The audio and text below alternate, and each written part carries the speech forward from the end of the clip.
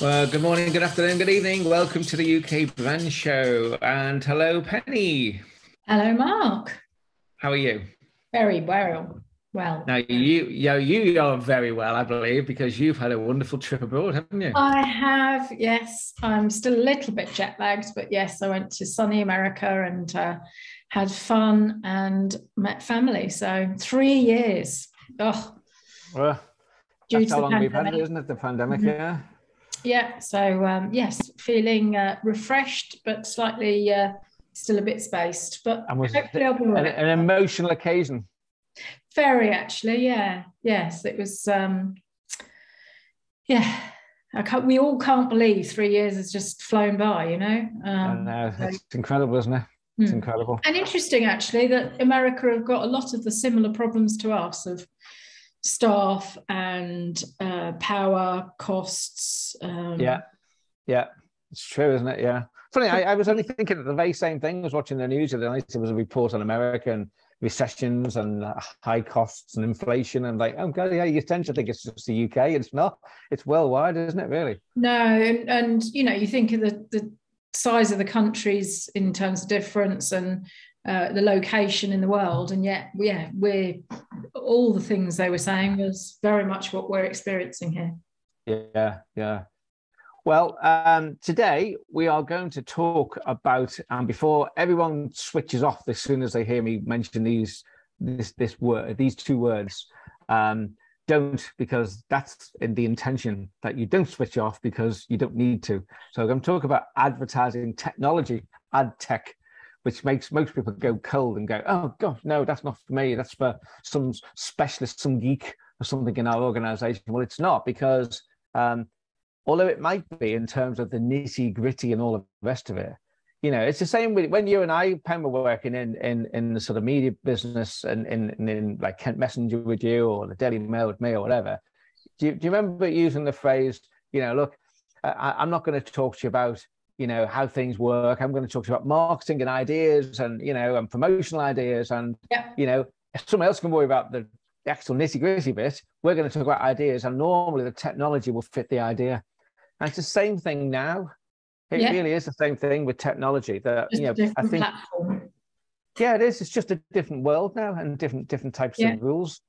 So, yeah, and the things like GDPR and privacy laws and trust and all the rest of it comes into it these days, which didn't in our day back inside media companies.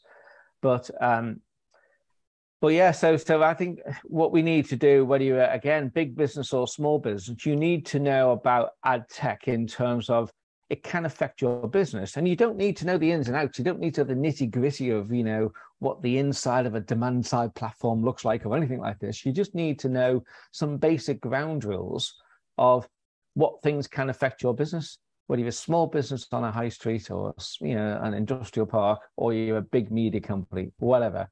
The rules tend to apply, and people sometimes forget that. So today, I was going to talk to you about two things, really, well, both connected with ad tech. One is the sort of 5 trends I think are impacting the ad tech industry at the moment, and things we, as people who will be involved with advertising. If you're a small business, you'll have people advertising on a website. If you're a big business, you may have advertised of your own and you've serviced them, or they do self-service advertising. There's various different ways we are affected by advertising, whether you're big or you're a small company. And it's just, if you are leading a company or, you know, commercially responsible in that company, you just need to know what the environment's like around you, so you can talk to people competently about the Mhm. space. And It's not that's all this as is about. scary as it sounds, is it? It's not as scary as it sounds now, as long as you get your head around the fact that you Yeah. don't need to know, you know, every single nth detail. You just need to know the Some basics. principles. Yeah. So I'm going to share my screen, and hopefully this will be some use to some people. So there we go. Can you see that? I can. Excellent. So it's a topic which, you know, crops up all the time, and something I'm asked about frequently by, you know, all sorts of different people in the media circles or not. But it's the idea and the area of advertising technology, ad tech. So, you know, as we become more as an industry, you know, whatever industry you're in, more focused in terms of our offerings to advertisers, you know, what we tempt people in to advertise with us about on our website, say, we're all becoming more and more involved in ad tech, whether we like it or not. And so the key thing is, how do we choose the right partners to work with? And what should we be looking for? Do we understand the world of ad tech on a basic level, and what the companies in that space are thinking about? So, what areas of advertising are now trending that should help us choose where we focus our efforts. And I'm going to cover two areas in this sort of short presentation. One, looking at those latest trends, and then a glimpse perhaps into the world of ad tech companies. Ad tech companies are out there, and to get an sort of under the hood view of what to look out for as people who are engaging with advertising or advertisers. It'll all make sense when we go, hopefully. So firstly, the basic thing is, what is ad tech? Well, and why it's important. Well, let's just go for this slide because I think it's important. Ad tech is an important part of running a digital advertising campaigns, and advertisers will usually buy or manage or measure their digital advertising. Digital advertising allows us to do all these things now. It says whether it's buying it, you can buy it programmatically, people might have heard of, where it's like an auction. You'll bid on a space, or you'll bid on an audience, and you can manage your campaign and change it as you go, because it's very flexible being digital. You can stop something running in something immediately and have it running somewhere else at the same breath almost. Well, that's the benefit of digital, isn't it? That you can track it. Absolutely. So absolutely, it's worth understanding. And that's the thing, measure it again. The third thing, that how do we, as you say, track it? How do we measure it? Yeah. And how do we gauge the ROI on all of this? And you can do that with digital, which is not just sticking a 48 sheet on a billboard and trying to talk about how many eyeballs might see it, and it sounds dark ages suddenly, that, doesn't it? Oh, that's still part of the whole landscape, of course. It's more transparent, isn't it? It is. So, again, advertising technology, aka ad tech, is an overarching term which describes the tools and the software that advertisers use to reach audiences and deliver and measure digital advertising campaigns. To me, that really sums it up.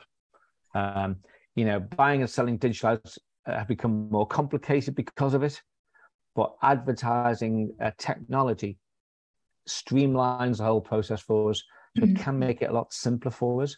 There are common ad tech tools, and I say, such as these things called demand side platforms, which you're not going to get into because it doesn't matter, but it's a platform, a technology that enables advertisers to buy impressions on a website, how many people actually looking at your website, what the views are, how long they dwell on your site, and they can select audiences across many publisher sites. So in the past, you might have just gone along to, pick a newspaper, say, you might have gone along to the Daily Telegraph and say, I'd like to buy into your audience, but I don't think your audience, Mr. Telegraph, fits mine totally. It sort of does, but there's a lot of bit of wastage in there as well. Well, now if you're buying things through various platforms, you can buy a part of an audience, a segment or a few segments of that Telegraph audience.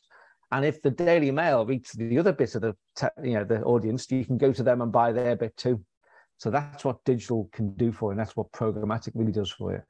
So it also allows brands to make the better use of their budget. It helps maximize, as I said earlier, their ROI within digital advertising. You can't use that in traditional advertising, of course. You just have to somewhat hope for the best. Do you remember that famous phrase that, it's an 80-20 rule? Yeah. Only you know which. Yeah, exactly right. And then ultimately, the ad tech landscape allows advertisers to strategically plan, and that's the key word, strategically plan and optimize their advertising campaigns so they can get the best, as I say, from the ROI. So that's what ad tech is. Don't be scared by it. It's an enabler. It helps us be more targeted, and it helps us manage our return on investment. So technology in just about any industry is all evolving at a faster rate than anyone thought possible.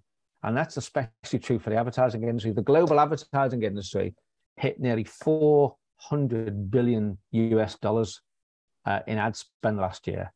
And whilst 2022, we may be heading for a sort of global recession and a consequential downturn in ad spend, there's still a huge amount of money on the table we can't afford to ignore. That's for companies big and small. So, And that first point on your slide is so key. Choose the right partners.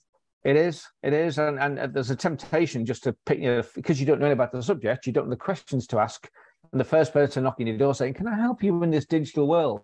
Yeah. Oh yeah, sure.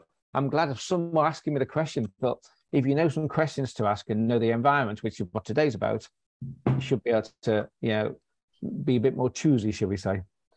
So, what I'm going to do is highlight some of the major advertising areas trending, which are influencing the focus of our resource and time, and which show where businesses are currently, with some insights into the overall advertising industry and where it's all heading.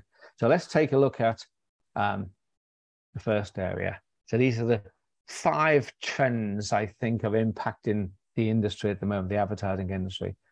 So social media advertising, I mean, that wasn't in existence 10 years ago, and it's suddenly come from nowhere. And in many people's cases, it's taken their breakfast, dinner, and lunch in terms of revenue. Yeah. So there's a lot of companies working, thinking now, are they, the social media platforms, an enemy or a friend or something in the middle, which is, of course, that term frenemy.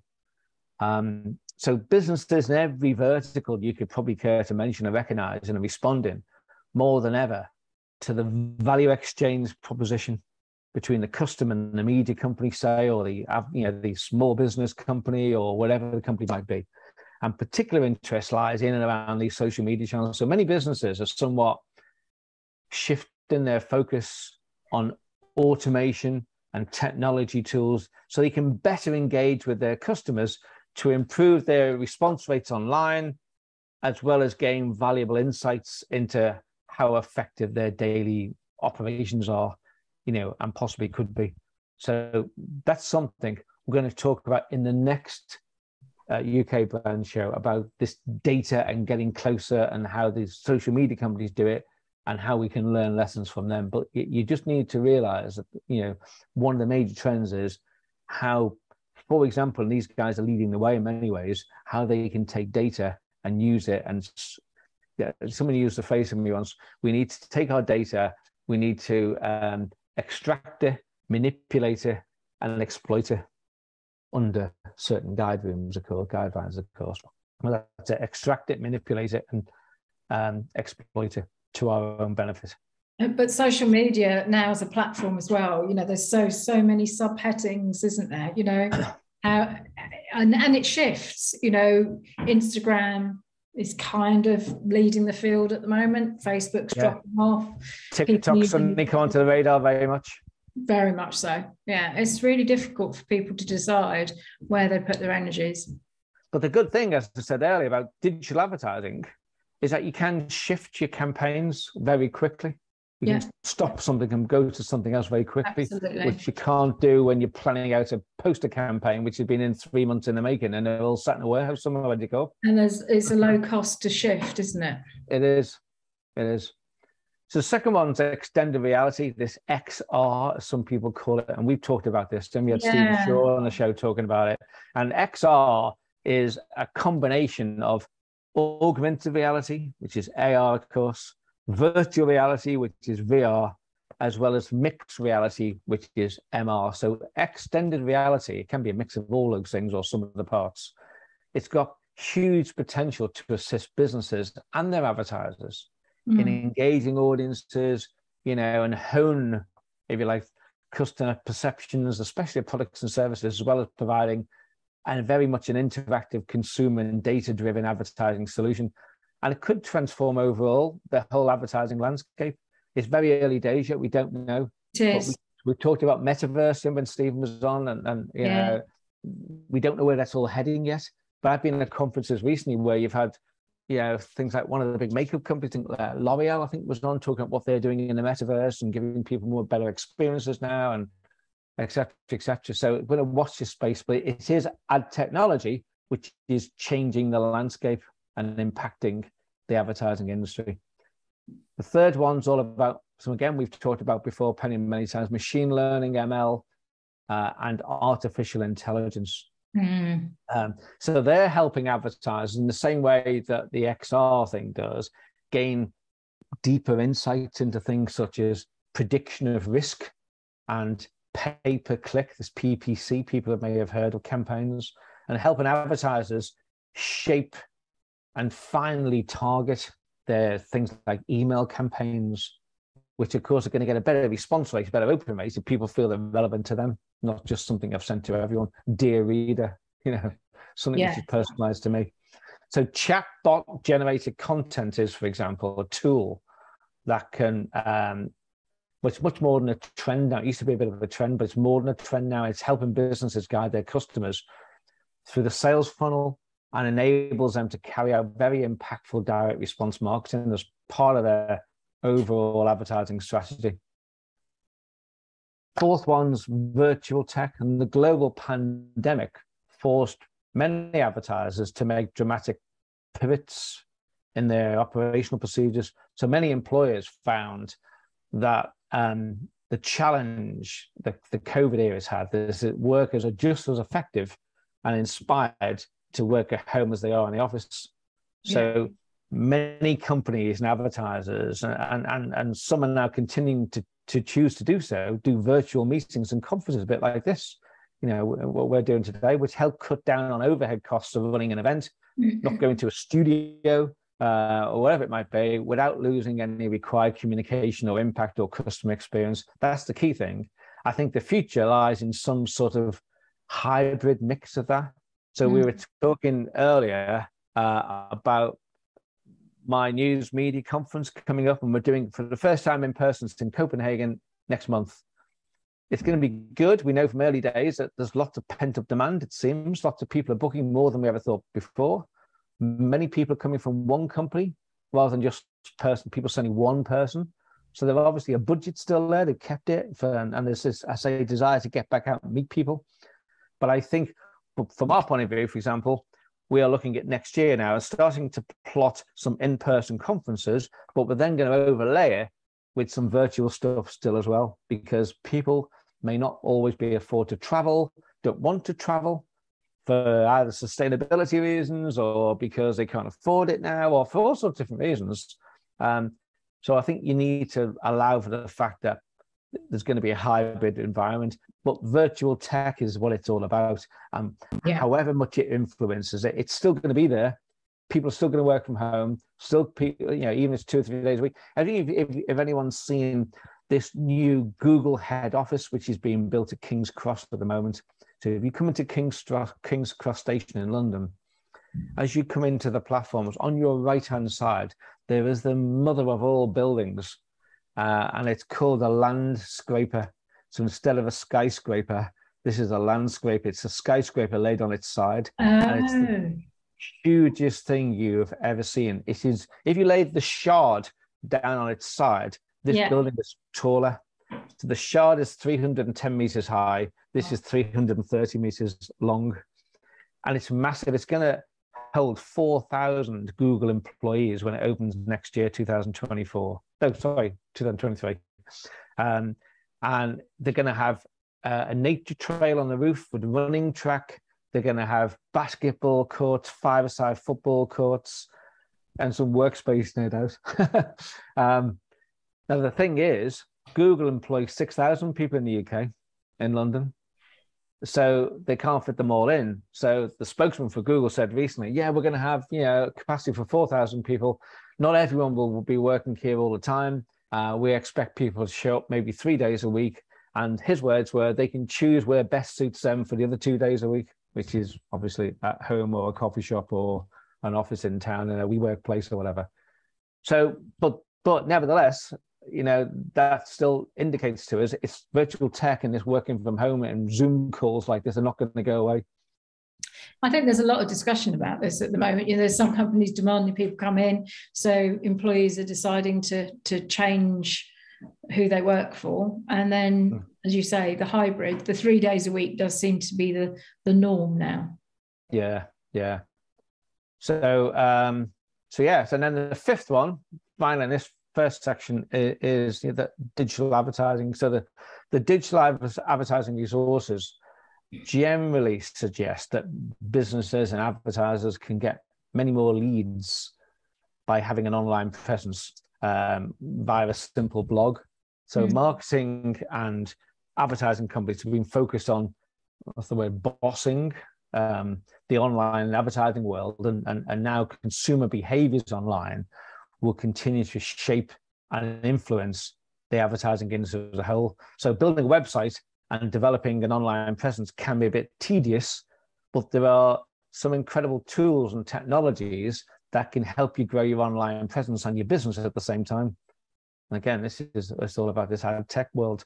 So many tech service providers offer very intuitive online visual content service to build you a very professional, user-friendly website at small cost these days.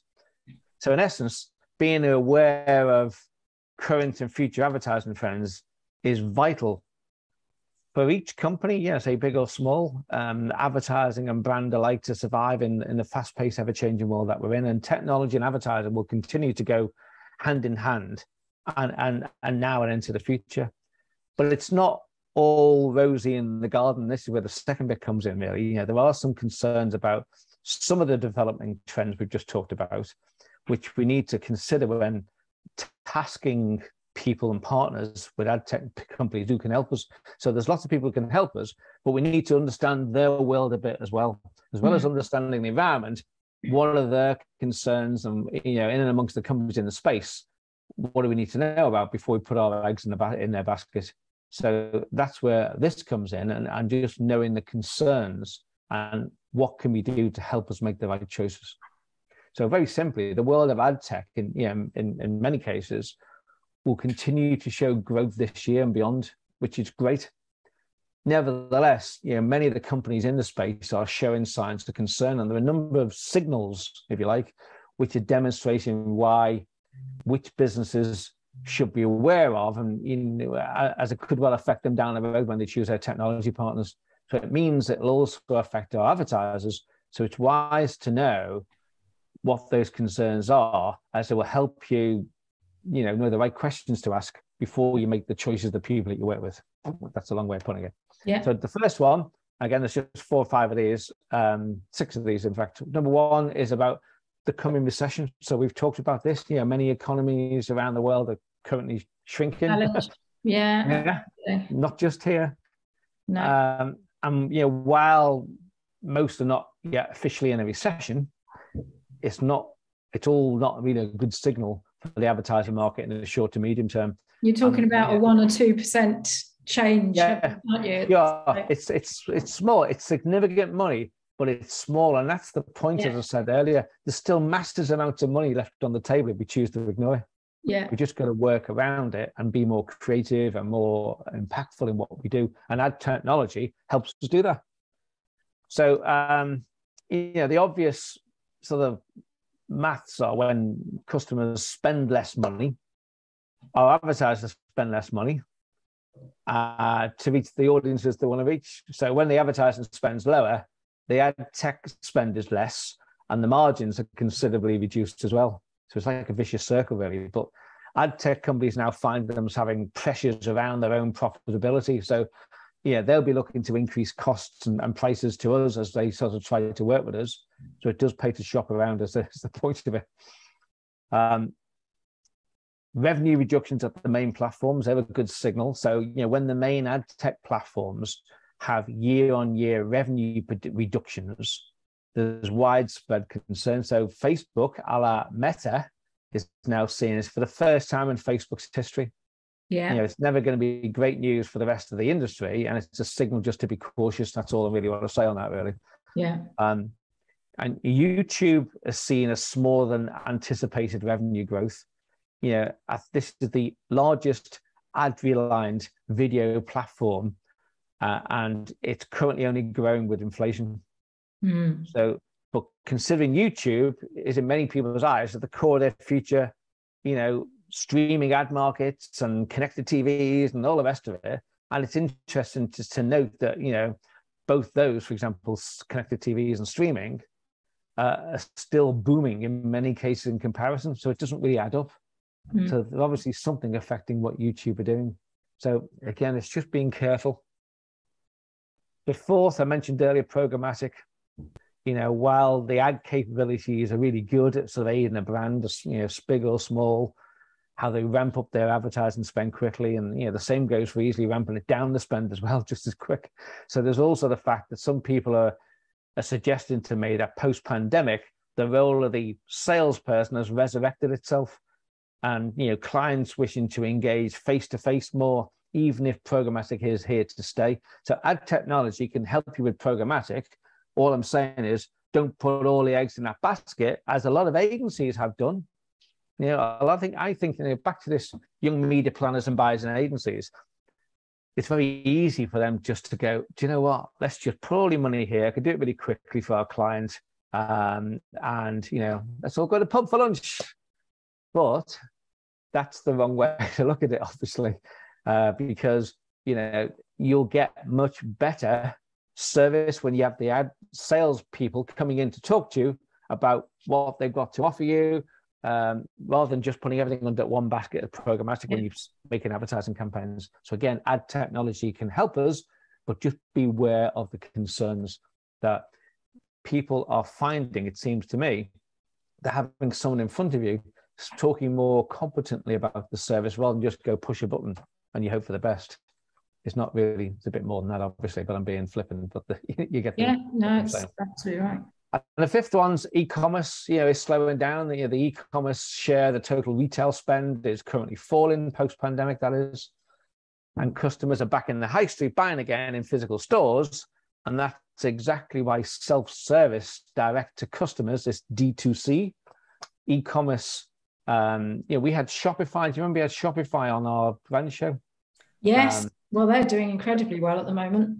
Yeah, they are. But they found that to do well and push themselves forward for the future, they've had to reduce the staffing levels by about 10%. Mm. So they are doing well, but at a cost is the point. They've had to, never waste a good recession type of thing. So they've got a good future, I think, but they've got less people working for them now because they've had to double up on people's commitments and what they're paying, what they're working on, et cetera, et cetera. So, but it's just to beware of that situation again. Again, the sort of simple maths are, that a reduction in online shopping, on online shopping, means fewer ads that drive the online purchases, and then further pressures on ad tech companies to provide those services. So that's not to say e-commerce is not important to many, but, and it shouldn't be avoided, but it's something we need to look at when choosing the partners carefully once again. What are they offering you? What the revenue shares like they're offering you? What fees are there, if any, which may be hidden somewhere?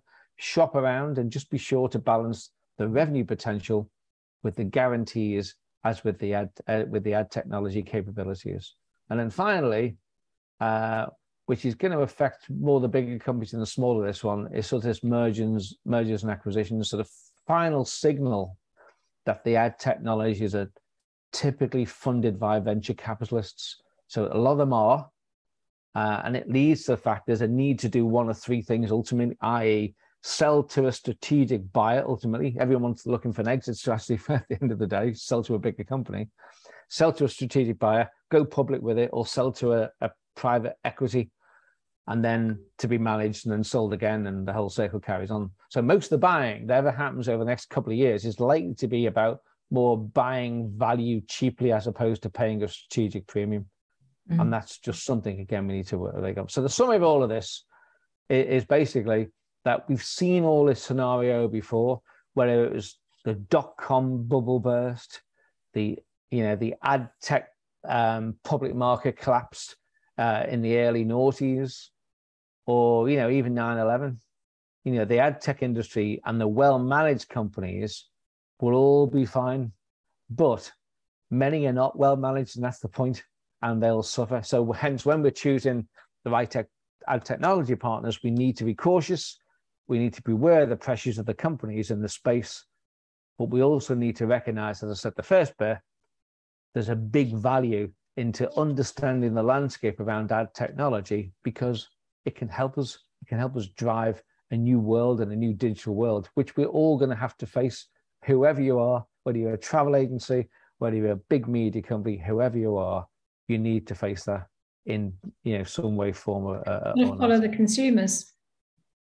Exactly right. Follow the consumers. Yeah, follow the consumers. Exactly right. And follow them, and understand what they want and what they need from you, and what gives them value, the value exchange again. Yeah. And how can you in the future give them the better customer experience, give them a feeling that you're not being scary to them by, oh my God, how do they know about that about me? But working with data companies, especially on how you actually target them specifically, which gives them something they feel, wow, I'm going to come back for more. They'll dwell more time on your website. Paid views on websites were sort of the big thing in the early days of the web. And they seem to have just fallen off the radar now, because I can go on to a page and not really look and be distracted by something, go onto the page, but I've still clicked on the first page, even though I didn't look at it. Yeah. What's going to have more value is how long I've spent on it, because it's more likely I'm going to spend time. And if I spend time, I'll look at something on that website and digest it more. It still comes back to all the principles, doesn't it? Content is king. It's all about adding value to any consumer's experience. You've often talked about technology versus the consumer value. Yeah. So that's it. I hope that was of use to some people, because it's just, you don't be scared by technology. Takes it down, yeah. It's just something which can help you, shouldn't scare you. Anyway, so there we go. So next time, I will have just come back from this in-person conference. Yeah. So the next show, we'll talk about that. We'll talk about what the experience is like being back in an in-person conference for the first time in 3 years. What were the good bits? What the bad bits? What did we learn? What did we not learn? And I'll also talk about the bit I'm going out there to talk about to the audience, which is all about using this data that we touched upon today, and how we get this first-party data. We can control our own first-party data, and we can use that to, again, as I said earlier, to extract it, manipulate it, and exploit it to our own benefit. I've only been to one conference since the pandemic, and I actually spoke about the charity work that I do. And the whole conference was based around a piece of research, which I thought was very interesting. And it was interesting research, but it was interesting that it brought everyone together and gave people something to really take away as value. Did it have was it like a big conference, was it? Or?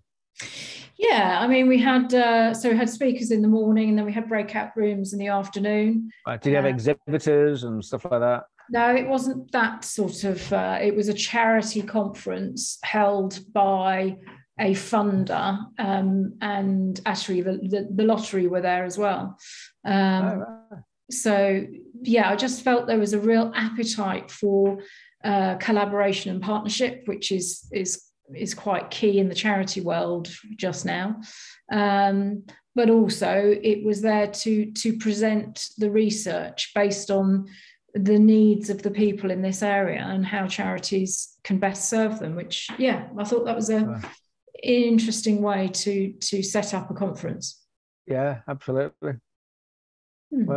Well, it's going to be interesting. What are you planning in your sort of organization for next year at this point? Is it too early in terms of what you might do in terms of, is it going to be a mix of virtual stuff and people working from home still, and an office-based thing as well? And yeah, still a mixture, but I would say we have moved into working from home as much almost as we were in the pandemic. So rather than 3 days a week at work, it will probably be 1 or 2 and the rest at home. Right. Because people have become more efficient to do it that way. And so you just come in for collaboration. I know large companies that have restructured their offices so that you have to book your space. So you either want a collaboration desk where you're going to be sitting with other people in your sector so that you can discuss projects or whatever, or you want to book an office because you need some quiet time. So a lot of people are really looking at how they now work going forwards. Well, I'm sure we'll touch on this a lot more as the time goes on, Pen, on this show as well. I think it's a moving feast, as they say. I don't think we've all settled down yet, and with the uncertainty over the economy and inflation and fuel prices and all the other depressing subjects that are out there at the moment, it does leave business feeling somewhat cautious, shall we say, about the next year.